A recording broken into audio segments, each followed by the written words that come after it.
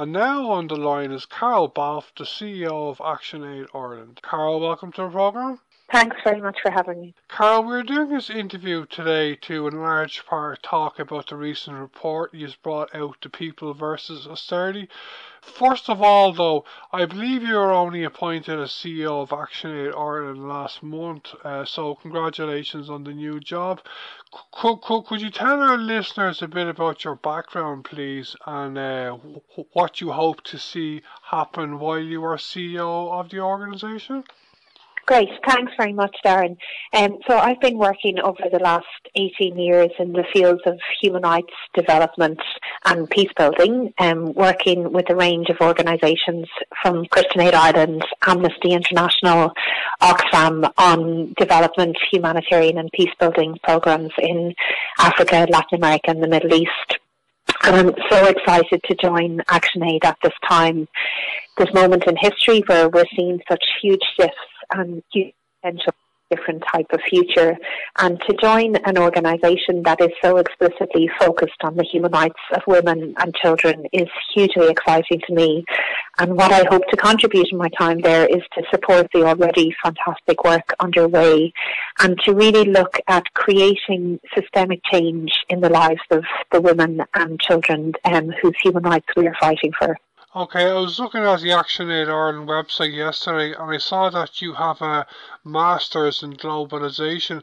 I imagine that was very interesting to study, was it? It was, and actually very relevant to the report that we recently launched, looking at how the international system works, looking at some of the kind of the economic, political choices that determine the international system, and looking at things from a development and human rights context as well. Okay, we'll talk about your report now.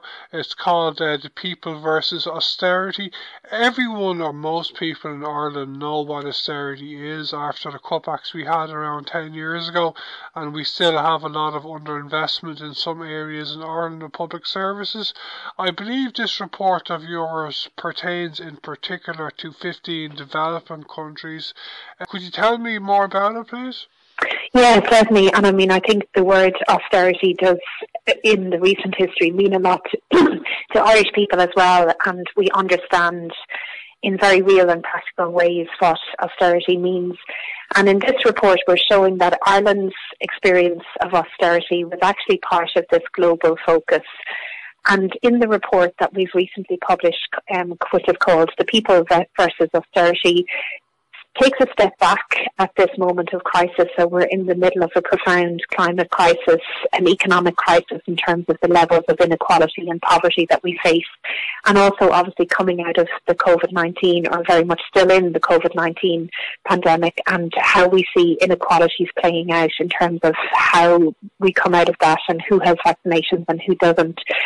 So the report basically makes a pretty fundamental point that says the way that our international economy is ordered and driven by a major institution like the International Monetary Fund or the IMF is essentially quite an ideological approach, and it's become such a part of our reality and mainstream that it almost seems like it's beyond question. And what this report does is says actually we very much need to question the type of economy and particularly the impact of the economic models we have on developing countries that are really struggling to provide and meet their citizens' human rights. And the essential point that the report makes is that a core part of this economic ideology that is currently very much present in Ireland and across the globe is that there are certain mainstreams of that. So one is in a time of debt. The first course of action or recommendation from the IMF is to cut public services, public wages. There's also other elements like reduced taxation for foreign direct investment, liberalisation of the economy. But what the report really says is that this focus on cutting public sector pay is too blunt an instrument, and there's no clear rationale, and actually it really fundamentally undermines the sustainable development goals.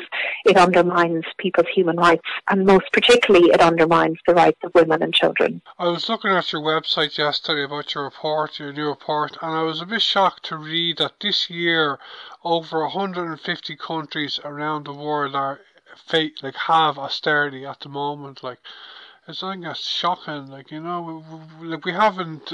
Officially, our austerity has ended in Ireland, even though we still have we still have underinvestment in many areas. But over 150 countries to be going through that today, I just find that unreal.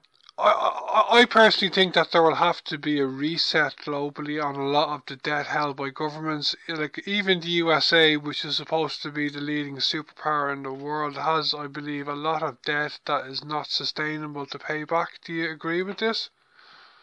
Yeah, I mean, absolutely, and that's one of the points that we make in the report. We're at a position where none of this is sustainable, and developing countries are having to make this cruel choice between paying off their debt or investing in social development and realising, the needs and rights of their citizens. And it's exactly that point that there is this huge inequality. So a country like the US that you've mentioned that has this huge debt has also on the table at the moment, making a real investment in terms of infrastructure and people. And part of Joe Biden's plan is to do this huge investment that will see increases in social spending. And this is not a choice that is available to developing countries. And one of the things, you said the word reset, and I couldn't agree more, and that's the main point that the report is making. We have consistently over the last 40 years have undermined the role of the state, and we have presented public services as being a problem, as being inefficient. And actually COVID-19 has taught us how much we rely on public services and developed countries have invested massively in this. The response to COVID has largely been driven by public services. But in developing countries, it's hugely unequal in terms of the power that they have to make these choices. And one of the interesting things that is happening is that the IMF themselves are recognising that austerity policies do not work. They do not lead to development. They do not mean the economy grows. So in rhetoric, they're recognising that austerity doesn't work, but in practice, and what our research reveals across the 15 countries that we looked at, countries, regardless of their tax to GDP spend, are being consistently told to cut their public services bill. And the IMF has suggested that this is temporary, but actually in our research we highlight that in the majority of countries they were advised to cut for longer than 3 years. And for some of the countries that we studied, it was a longer period of 6 or 7 years where they were being told to consistently cut their public service bill. And the impact of this is huge and really real. I mean, in a country like Zimbabwe that we mentioned in our report, teachers are demoralised, they're impoverished, they have to go to neighbouring countries. It's one of the lowest rates of pay for teachers globally, and it has a huge knock-on effect on the well-being and the development of that country, because the knock-on effect is that young people aren't receiving the quality of education that they need. We're not seeing the right teacher-to-student ratios in education systems. We don't have enough nurses to meet the needs. And one of the challenges that we've laid down is that the IMF looks at this in a very blunt way, and they are not assessing the human rights and gendered impact of their choices. They're not looking to bodies like the World Health Organization, who have clear guidance on the number of nurses needed and the shortfalls there. They're not looking to UNESCO, who have clear guidance on education and the types of ratios and issues around education. They are making these decisions without a clear rationale and with quite a brutal and devastating impact for those countries. I believe that over the last 20 or so years, maybe a bit longer, in a lot of countries, in developed countries, there has been a lot of debt cancellation. Like, I could be thinking a bit too far ahead here, but like, is there anything to stop the same situation happening again? Countries, developed countries and other countries as well, like ratcheting up all this debt that they owe, Is there anything to stop it happening, do you think? Yeah, I mean, I think it comes back to this word reset, and there needs to be a recognition that we're going in the wrong direction here. And there are very strong calls across, Africa and other continents to drop the debt and to realise that it is going to force countries in developing contexts into this impossible choice. So, I mean, the clear answer to reset this is, we have the answer before us. It is to invest in public services, because the impact and the benefit for the citizens and the people who live in that country are huge. It will mean there is greater social investment, there are greater life outcomes. There's a recognition, and one of the things that we call for in the report is that there is, you know, an alternative is possible, and it's not kind of, you know, out there left-wing alternative, left-field alternative. It is really about saying the state is crucial. We need to invest in the state. The role has to have this the state has to have this redistributive role in terms of realising human rights. So sometimes it's presented as it's the current economic dogma, or else it's socialism. And actually, you know, many of us grew up where the welfare state, particularly across Europe, was the bedrock of development within a European context. Countries in the global south should be allowed the same opportunity to invest in their citizens and to invest in their public services.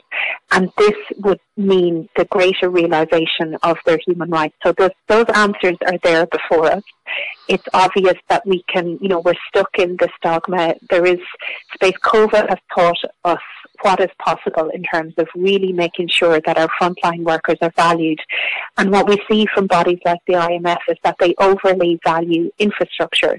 But what good is a school without a teacher in it? What good is a road without somebody to maintain it? So we need to shift how we value. And one of the things that we're saying in this report as well is that we need to look at a care-centred approach to our economy. It is not only about the GDP, and that's why the focus on women's rights is so important in terms of the social reproductive role of the economy. If we were looking at things through the lens of recognising the unpaid care work that women do, we would make different economic choices. We would invest in childcare, all of these types of things. These answers are all available before us, and there is a growing call across the global south and in the north for these different solutions to come to the fore. Great. No, thank you for the time. And I think it is important to remember the issues we faced in Ireland. They're very global and very real, and huge issues for developing countries today.